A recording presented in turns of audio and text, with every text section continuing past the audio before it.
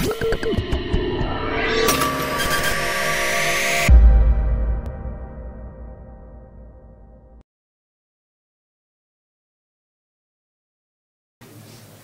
hello everybody. My name is Demi Ben-Ari. I'm currently the CTO and the co-founder of a startup company called Panorays. We're in the field of big data and cybersecurity. And actually, I'm not going to talk about the startup at all. And I will talk about work that I've done using Apache Spark and Scala-like distributed collections at a company called Windward. A bit about myself. As I said, I'm currently the CTO of Panorays, and I'm the co-founder of a big data community called Big Things as well. We mainly focus in big data technologies, data science, and DevOps, and you're more than welcome to join and contribute as well. In the past, I was a senior data engineer at Windward, and a team leader and a Java software engineer in a missile defense system for around 8 years. And I'm a geek, a techie. I'm interested in every technology probably that you will throw at me. Today about the agenda of the talk. It will be Scala-oriented. It will talk about Scala and the analogies of Scala and Apache Spark, but mostly it will be a data talk, okay? How we transformed our data and moved it across some persistency layers.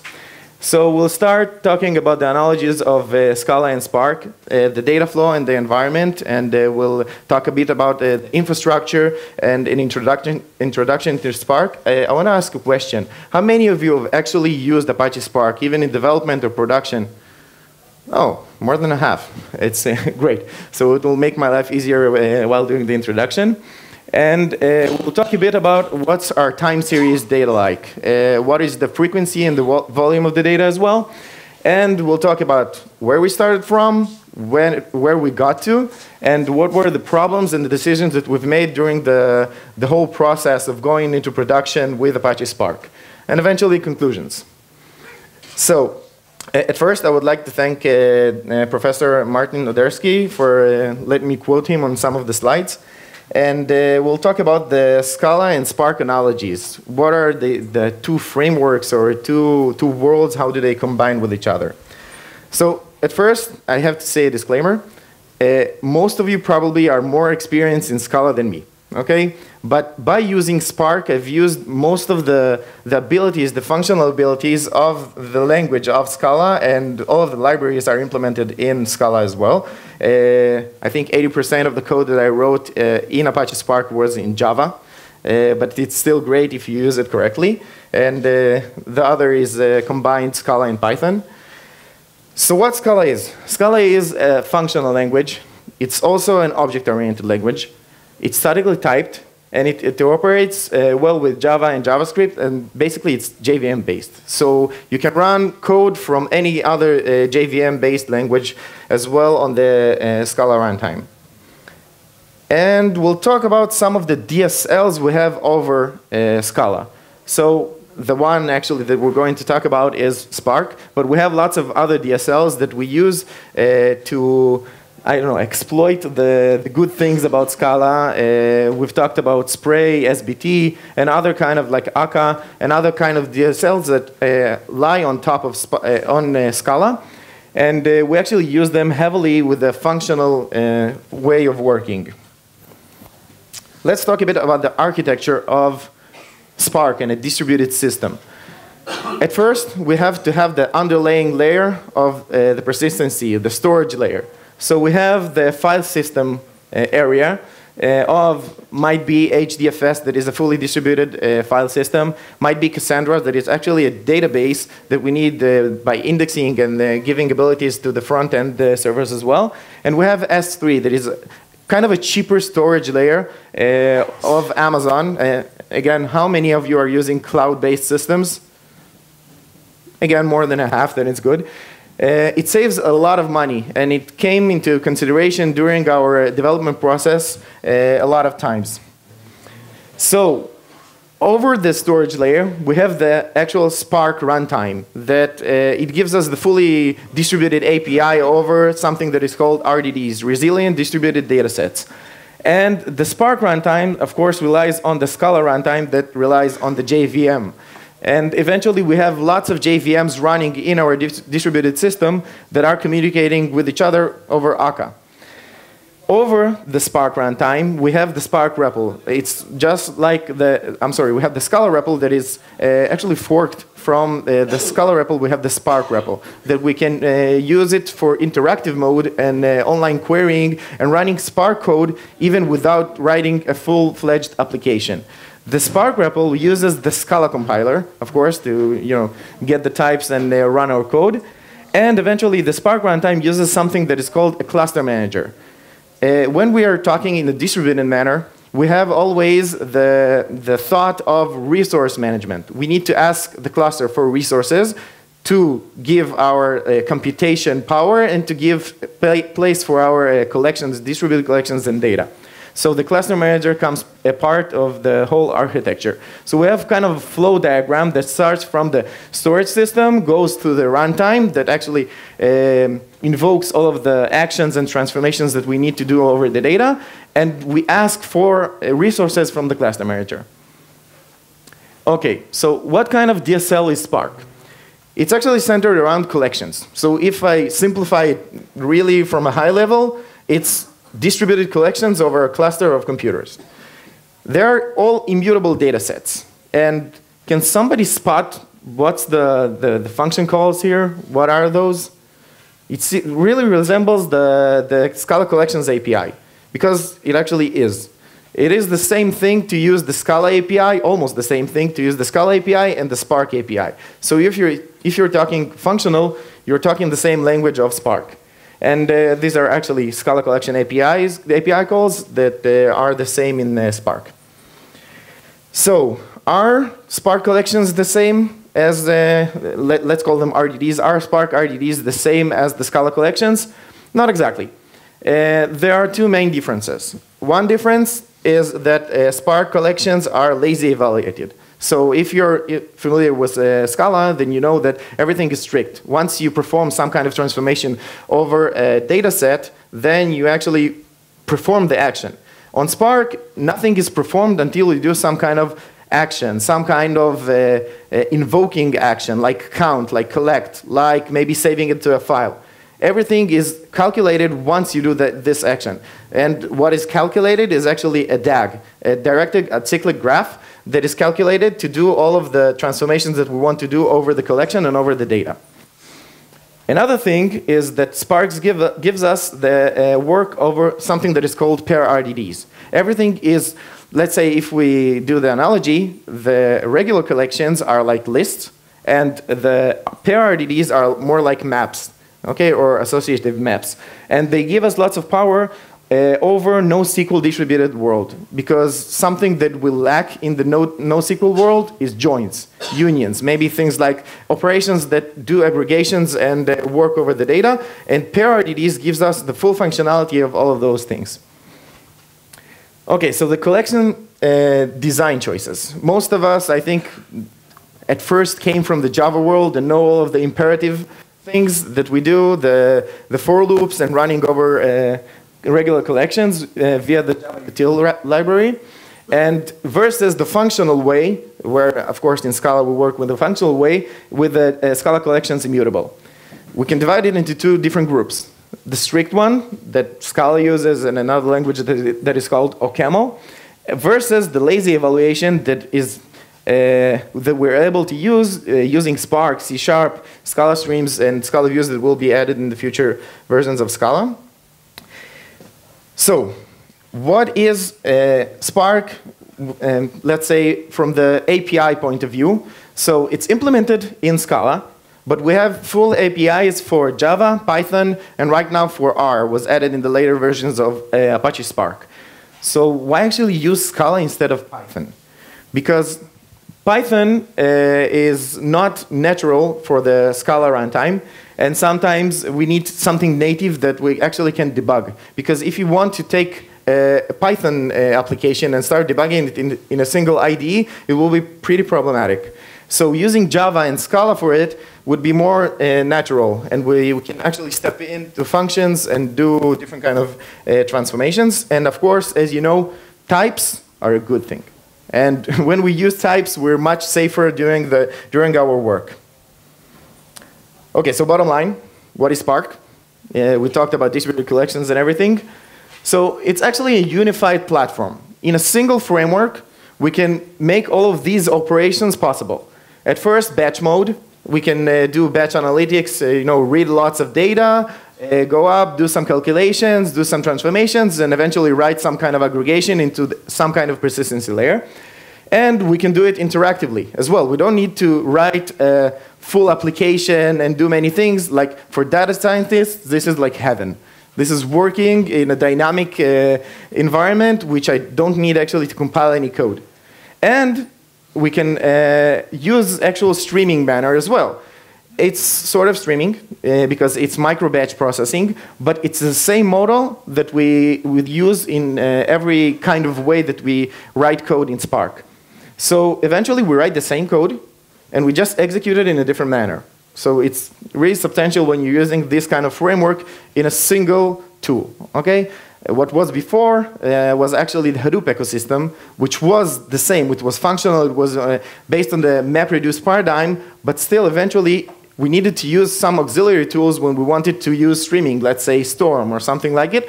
And Spark gives us the same thing in a different manner when we have only a single framework working with the same model of coding. So what we have on top of Spark? What is like the main components that we're using? Basically, we have the Spark core. This is the RDD API, the lowest level API that we're using for the collections. When we said like lists and maps, these are the things. And over the Spark core API, we have the scheduler, how we perform our tasks, and all of the basic things of Spark. Over Spark, we have many more DSLs or some kind of higher level frameworks that we're using. One of them is Spark SQL. We said one of the problems that we were facing in the NoSQL world and in the distributed world is no joins, no unions, no kind of advanced operations. So Spark SQL gives us the extra benefit of using those things and a known SQL language. Over that, of course, are any of you data scientists knowing R, scikit-learn? Okay. So eventually, the data frames concept came from R and Python.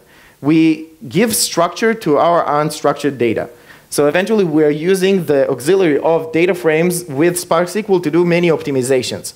So you take all of the data that is unstructured, and you apply schema on it. Once you apply schema, you know the data, and you can apply many optimizations over the code. Again, we have many more higher level APIs, let's say graphics for graph computation, MLlib for machine learning, Spark streaming, we've talked about the micro-batching thing, and again, Spark R, and more things are being added to the Spark framework because it's a really active community. Okay, I think it duplicates itself every year from 2013 and on when the framework was released for open source. So, we've talked about the architecture. These are the actual servers. What we're seeing when we're running a Spark cluster. We have an instance of a JVM running called the master. It has the master process, the history server. It might run a web server as well to show us the Spark UI. And we have the resources. The resources are the slave servers, which are running JVMs as well. And everything is running on top of the JVM framework. And we have, for the resources, two kinds of resources. One are cores, which are actual CPUs, and the other are worker memories, which are the in-memory RAM memory that we're using to do all of our transformations. So, to sum things up, it's a big cluster or a small cluster. It depends on the amount of resources you throw on the cluster that you want to be using.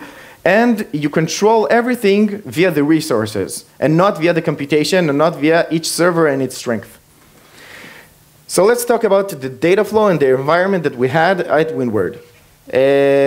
Our use case, actually. So I'll say a really couple of words about Windward. It's a maritime analytics company. So basically, we're doing ships. Okay, movement of ships over the world, and it's in the scope of all of the world, and not in a single location. So the data are geolocations, like geolocations with a lot of metadata, but eventually it's a place and location at a time, at a certain time. So it's over time and time series data. And different types of messages are being reported by the satellites. You have a protocol. Eventually it's like HTTP, but for ships. It's encoded, so you are getting encoded data, and sometimes it's compressed, and might arrive later than actually transmitted, because some things might happen in the way. Maybe the data provider had a latency problem, or your service fell. Let's talk about a visual data flow of the diagram. So you have satellites reporting data and some kind of external data sources that we're combining the data with. And everything is being parsed, and the raw data is being served on S3. Why S3? Because it's much, much cheaper, and I will show you in future slides what were the considerations of actually going to S3 instead of like something like HDFS. Then we have our Spark analytics layers, the entity resolution process, going over all of the data. And you can see it's kind of a funnel.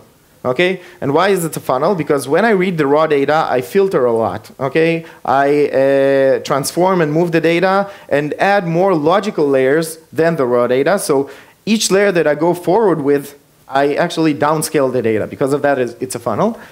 We started saving it in multiple persistency layers. The data output layers that you can see here are Cassandra, MongoDB, S3. Some was as well in MySQL, but it was a really small portion of the data.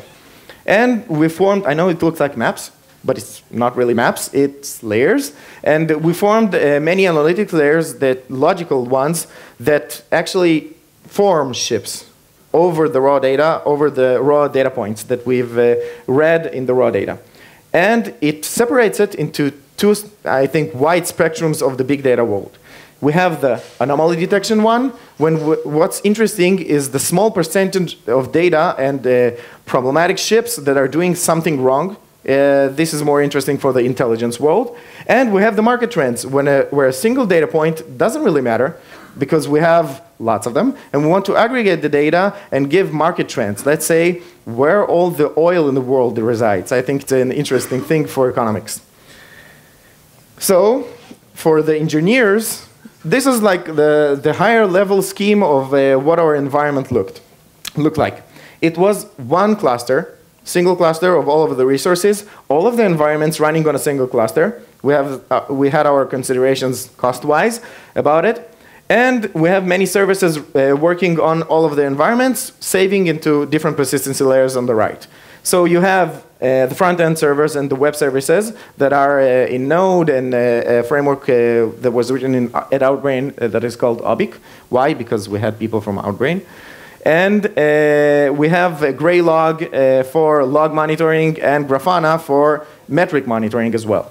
And of course, Jenkins for the orchestration and continuous deployment framework that we've used.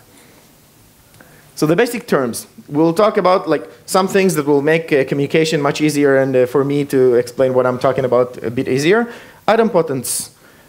Basically, it's the same input. A function that gives us the same input will give us the same output. Okay? And once we want to apply this kind of thinking of our data, we're not keeping any state, which I think all of you know that state is hard. Okay, managing state and trying to replay, as we said in the last talk, is really, really hard. So once you're keeping your environment idempotent, then you can write and let's say read, write, and do many transformations over the data really easily over and over again, and not being afraid of screwing the data up. Okay, missing parts in time series data. As we said, data from our satellites satellites or data providers, it really depends on the type of data provider, can be missing, can come with a delay, and it can be because of the delayed transmissions by the service provider. The data vendors can delay the stream because they want to, because their service is down or something like it. And when we're calculating all of the data layers that I've talked about before, something can go wrong even in our code. I know it's shocking, but it can happen, and we write code with bugs. So something can happen, and a hole in the data can emerge. And what happens then? If we're keeping everything idempotent, then we can rerun the process on this specific time window that failed, and the data will be completed with a stateless manner. And again, as I said before, we're calculating all of the data layers with time slices. So another good term that we need to start talking with are partitions. Okay, this is the analogy for the parallelism level that we're using in our computation. How many of you have written code with threads? Almost everybody. That's good. Okay, when we're talking in the Spark world, forget about threads. Okay, stop working with threads because your parallelism should be controlled by the amount of resources that you're giving for your application and the amount of resources that the cluster is giving you as a developer. And again, we talked about the abstraction, which is actually resilient distributed data sets, RDDs, which are collections. Okay, all of the collections that you know and love from Java and Scala. All of them are fault tolerant, and we can use them to know that if something fails, everything will be recalculated when we perform the action, and the scheduler, the Spark scheduler, will redo the computation that actually failed, and only that, not everything from the beginning. And it's actually applying immutable transformations over our RDDs. So the Spark collections are analogous to the Scala collections, which are immutable. So what's the problem? We have a great framework. Everything works, right? Not exactly. The problem, the time series problem that we've described before can be shown in the next scheme. We have t equals 0, which is the beginning state, nothing came, we have no data. And then on t equals 10, we have data coming, but with a hole here. You can see it here. And everything is, of course, only the raw data in the first layer, the entity. Then we calculate the next entities logically, and we go forward with the window. So you have the window computation size that you probably fixed, or it depends on you. And what happens when late data arrives? Okay, we don't look back on the data, and we will probably miss everything for the calculations for the future, but it's relevant data, right? So this is the problem of handling late coming data. So how do we solve it? We create dependent microservices. That microservices are actually Spark applications in our manner. And the services should be dependent only on the data. So if I have the data looking back, then I rerun the process and do something. If I don't have the data, I need to invoke all of my dependencies and go forward with the calculation. It's a bit different than scheduling regularly, because something, when you schedule it regularly, happens every specific time. And nothing looks back and recalculates unless you do something active to do so. So we form a kind of backsliding window. Because we said it's a funnel, and we downscale the data each process that we do, then we can read actually more data over the same resources. Let's say we have 100 gigabytes of RAM that we read raw data to. Then we go forward. The data becomes, I don't know, maybe 10, maybe less. And then we can read more data from the past and take in consideration more data that was probably missing beforehand. But it really depends on what you need, because data over a ship, I think a month beforehand, isn't really relevant. Okay, it was there, something happened. I really don't care about the ongoing system.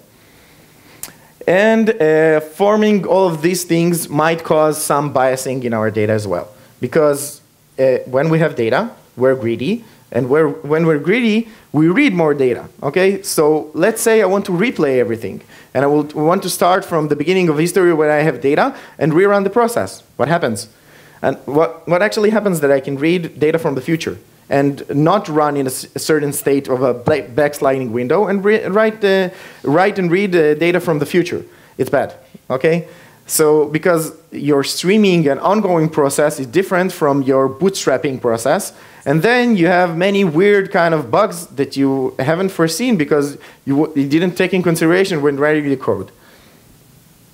Okay, so what was the starting point? And this is like the more data-oriented thing that we're going to talk at the talk. We started off with a standalone deployment. There are multiple ways to deploy Spark. One of them, the most basic one, that's given by the Spark developers, is the Spark standalone. We had around 5 nodes. If anybody knows Amazon, it's more memory-centric instances, R3 extra large. And we didn't want to keep any persistent HDFS. How many of you are running HDFS in production? Okay, you know it's pretty costly if you're not running on your dedicated data center. Because if you're running on cloud, you need to put persistent servers that are really expensive. And eventually, when you have 100 gigabytes per day, that's about the amount that we've had. Over the span of 4 years, you will have 150 terabytes of data. Okay, it is really costly. Per year, you will probably pay per server around, I won't say 2,900 because you can buy some upfront contracts, but you will pay a lot of money if you want a really large cluster. So basically, we chose a different kind of persistency layer that is less reliable. Okay, you have a higher latency, substantially, but still, when I want to add more computation, I just add more computation nodes, and I have the same power that I had with a good persistency layer, but I think less than 50% of the cost. And any of you ops guys, this is like heaven, I'm sorry. It's a simplification of the Amazon calculator, when you can actually calculate the instances and how much will you pay over every instance, which is very, very, very vague when you're using the Amazon calculator. Okay, so we started working with S3, which is the simplest storage layer of Amazon. You pay by actually putting and getting things. Okay, so you don't pay about the amount of data that you're putting, with the actions, I mean. You only pay for the amount of transactions you do, and you pay for the storage. But you can see that it's substantially lower. You can see that for 150 terabytes, you will pay $210 for all of the 4 years of the data that we need. It's amazing. Okay, it's mostly talking about the raw data, but still. And we use the same format as HDFS. We have, on S3, you don't have the concept of files. You have the concept of keys. You have a certain bucket, which is a logical storing unit. And on a bucket, you simulate the existence of folders. So you can see you have entity 1, a certain date. The granularity depends on what you need. This is like represented in minutes. You can use it for seconds. You can use it for only days. And you have the partition files as in HDFS. So we solved the problem of storing our data, and cheap. That's good. But what about serving? Because you can't rely on front-end servers to take data from S3. It will take forever. Even if it's not indexed, it will be worse. So for serving, the most evident one and the easy one was, okay, let's use MongoDB. We have only 5 servers. Let's write things. It's JSON, so it's really easy. I can put unstructured data, and I can transform everything if I need. Okay? Yeah, it's good. Sounds good. But what happens when you have many workers, which are the parallelism level that we're using, and everything writes to the master? Okay? Because if you're deploying Mongo in production, you have the master replication, and you write to the master, it replicates to the replicas, and everything is clogged until you do so. Even if you do it unacknowledged, still you have an unpersistent manner. So it's problematic when you upscale and you want to use more servers. The servers that we're using, as I said before, are R3 extra large, 4 CPUs, 30.5 gigabytes. I really don't know why the 0.5. Okay, ask Amazon. The storage layer was ephemeral, and we had around 10 plus servers. It depended on the amount of throughput that we needed to get from the infrastructure. And we were using older version of Mongo because it was without the new storage layer, so this was like a year and a half ago. And we're using 2.6 with 4 CPUs, 15 gigabytes of RAM, EBA storage, and we had around, the DB size was the relevant collection that I'm talking about. It got to, in the beginning of the development, to 500 gigabytes.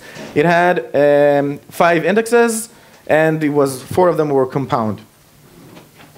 Okay, what was the problem? The problem was that every batch job should run in 5 to 10 minutes. This was the scope. But actually, it ran for 40 minutes. So why? Okay, 40 minutes is a lot.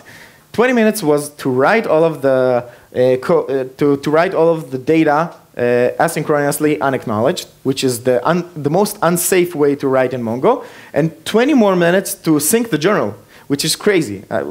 It's unacceptable. Okay, for 40 minutes to run a 10-minute process. So nothing responded. The UI didn't respond, of course, because the database is unavailable. We need to do something. So we had some alternative solutions. One of them was sharded Mongo. Has anybody ran sharded Mongo in production? Is it fun? No. Very. Okay, cynically talking. Okay, the pros, you can increase the throughput by actually adding more shards. It's good. Increasing availability of the database as well, because you have more points to access to get the data. But the very hard part of it is DevOps-wise, managing it is hell. Okay, try upscaling and resharding your cluster. It's really unfun. And when you have a small team, it can be a problem, it can be a bottleneck, and probably it will stop your development. And the high cost of servers, because everything needs to be replicated 3 times, and by the amount of shards. So the replication is like really confined to the amount of servers that you need. It's pretty bad. How would it look like? It will look like this. You have a master on every shard part of the Mongo, and then you need to write everything still to the master and replicate everything for being available, blah, blah, blah. But you continue with upscaling by adding more, like 3 tuples of servers. It can pretty, I don't know, like harden your work ethics, because every time you need to upscale your data, it's a mess. So this is probably how our DevOps guy would look after this kind of transition. And we had no DevOps guy, so guess what? We looked like this. Another alternative solution was Cassandra. Okay, how many of you have heard about Cassandra? Using Cassandra? Oh, a lot. That's great. It's a great database. But the pros, like the good things, very large developer community, because it's an open source tool, and we have a company backing it called DataStax, and you have some services that you can use. Linearly scalable, and when I say linearly, it is linearly because you need to add more things once you add a great capacity to your cluster. You have no single master architecture. There is no single point of failure. You have multiple coordinators that you access and get the data and perform all the actions. And it's battle tested, it's proven, okay, to work with distributed systems like Apache Spark. The cons, we had no experience at all, okay, with Cassandra. And there is no geospatial index, because we said all of our data points are geospatial, and you need this kind of indexing. So we actually had to implement something of our own to downscale the data that we're getting, and then filter it in memory with real geospatial spatial queries. So the solution was to migrate the big bulk of data from Mongo, the 500 gigabytes and more, and to move everything to Cassandra. So we started using the DataStax community AMI. AMI it's like an image of Amazon, whoever doesn't know Amazon. And we deployed it, and it was great. We started using the Spark Cassandra connector, and it was really great as well, because when you had a small scale of data, it's okay. It was really easy to bootstrap the process, the development process, with the DataStax connector. And we created monitoring dashboards using Grafana and using the Ops Center, which is the default solution from DataStax about Apache Cassandra. So how does it look after Cassandra? We have many workers accessing individually different coordinators which hold the data, and I don't have to wait for locks and everything about the data. It's good. And I'm getting responses and everything back from the servers as well. So I can write, read to different servers and scale linearly. So eventually, after the boost, we had a great improvement. We went down to 3 minutes of writing all of this data from 40, which is great. And what it took, we did it before some kind of a conference that we had, the big maritime conference. And from 0 to hero, in 2 weeks, we had something running in production and giving us great results latency-wise. It's really good. So again, what's the problem? Everything is good. We have serving. We have our backend process working well. Another problem was our heaviest process was trying to read and write 30 gigabytes per iteration every 10 minutes. When we upscaled the data and worked on all of the data, of course. And doing replication factor 3 on Cassandra, which is probably the default that you should be using, would be writing in a batch process, in a bulk, 90 gigabytes of data, which is pretty much a lot. Okay? At first, it took us 18 minutes, again, unacceptable in a 10-minute process. This was how the Ops Center looked right before everything started crashing and nodes started dying. It's a bad, bad, bad picture. And it was a problem. And again, we started in an improvement process over our Cassandra cluster. We ditched the AMI, which was the recommendation of DataStax, actually, because it's not production ready, and you should tune things yourself. We chose the i2 XLR, which are both I/O and memory-intensive instances. Are expensive, but still. Optimization to the cluster, to the structure of it, and the amount, of course. Changing the JDK did amazing thing. I started it with using the CMS over Java 7 and with 30 gigabytes of data, of RAM, I'm sorry. And I upgraded to Java 8, Oracle Java 8, and changed the GC algorithm to G1. And once I changed it and downscaled it to 8 gigabytes, the performance was amazing. Okay, you didn't have any stop the worlds. You have timed around 200 millisecond stop the world actions. And it improved the throughput of Cassandra drastically. Tuning operations to the operation system as well, because it's not only data, it's not only the JVM, you have the ulimits of the Linux system. You have removing the swap. And I know it's dangerous, but still, I don't think that ever a Cassandra node crashed before because of the swap that finished. And the write time went down to 5 minutes for 30 gigabytes with the replication factor 3 from 18. Sounds great, right? Sounds good. I don't think so. Again, because if you have a bit of a hiccup and you get more data, like for a small chunk of time, then it can overlap and you can start accumulating a lag. So it's not that good. Actually, the DataStax guys that I've consulted with told me that this is probably the best that you can get from the relevant architecture of Cassandra that we've used, cost-wise, of course. And this was the CloudWatch on Amazon. Again, the monitoring system. We had 100 CPU utilization, 100%. We had the disk operation writes for 10,000. And this is probably the best that you can get from these kind of instances. And you can see hiccups. I don't know why it's more than 10,000, but it should be 10,000. It was the best you can get out of the architecture of Cassandra that we were using. So the solution was to take everything from Cassandra and to move it to S3 with the same indexing. And then you have a fully distributed system which runs really great. Okay, you pay much less. And we got an improvement from 5 minutes to 1.5 minutes. And that's more like it. That's more the process that we wanted, because if something happens in the computation and it lags, then the writing of the data and the reading of the data won't do something wrong. Okay, so everything was really great. And we had to run a different process because with lower latency, let's say, that we needed to serve the data for the clients as well. But we ran it every 15 minutes. We could run it every half an hour as well, because we did a downscale of the data again. When you have a straight line of dots, you need only the beginning and the end. And it might save even like 80% of a story tale of a ship, and you don't need all of the points in the way. So we could downscale everything because we didn't do the real computation every time. And we had a different process that did that offline. It's ships. They don't move that fast. So you can accumulate a lag of half an hour and nothing happened to the ship. It didn't move even on the map for the user. OK, so how it looks after all. We had parsed raw data coming to Spark, writing some static data to Mongo, because we didn't ditch Mongo. It's a great database. I don't want to diss it. And we would write our heavy process to S3 and then have an offload process to downscale the data and get it for the serving, for the data and for the static data as well. OK, so conclusions. Always give an estimate to your data.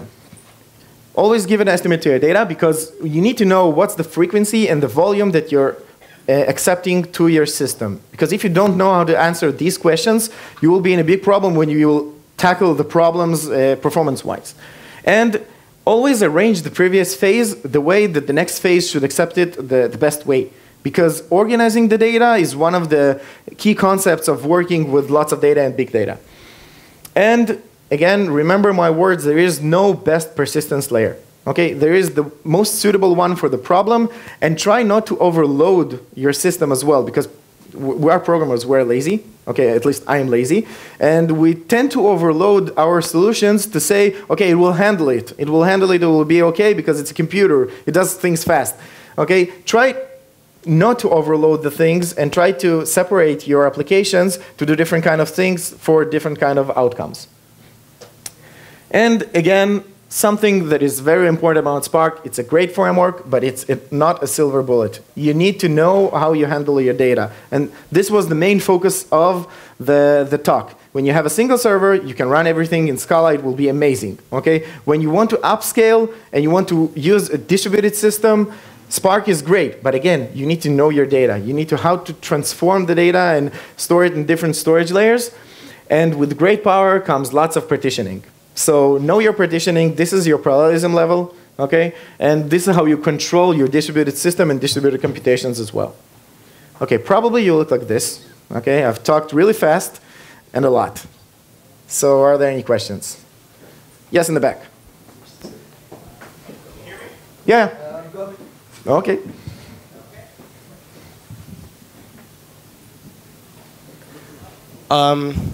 So there's one interesting thing I think you could perhaps do, maybe it depends on your use case, that I've found useful for, especially when working with streams of data and Cassandra especially, is use streaming rather than batching. Now I'm curious to know whether it suits your use case. If so, why did you choose batching? If not, why does it not suit your use case? Yeah, great question.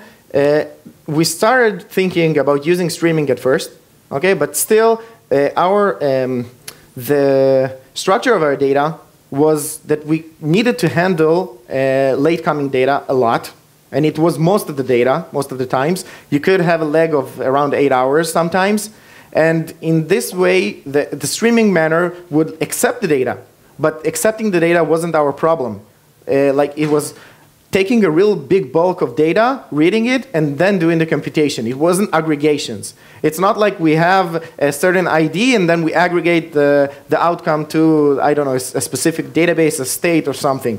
We need to take all of the data all the time, and if a single data point came in the middle, then it changes the overview of the ship.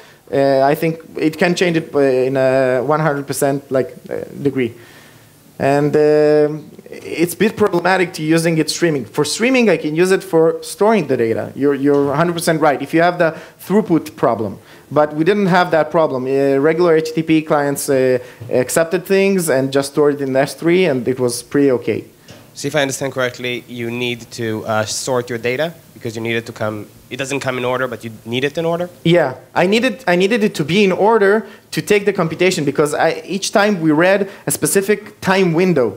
Okay, and most of the streaming frameworks, both Spark Streaming and Storm, they handle or single events or bulks of data that needs to be stored. So for the storing thing, it would be a great solution, really. But we didn't have a problem there. The biggest problem was like digesting a real large amount of data, and this was the biggest problem there. Because of that, we used like batch windowing instead of streaming.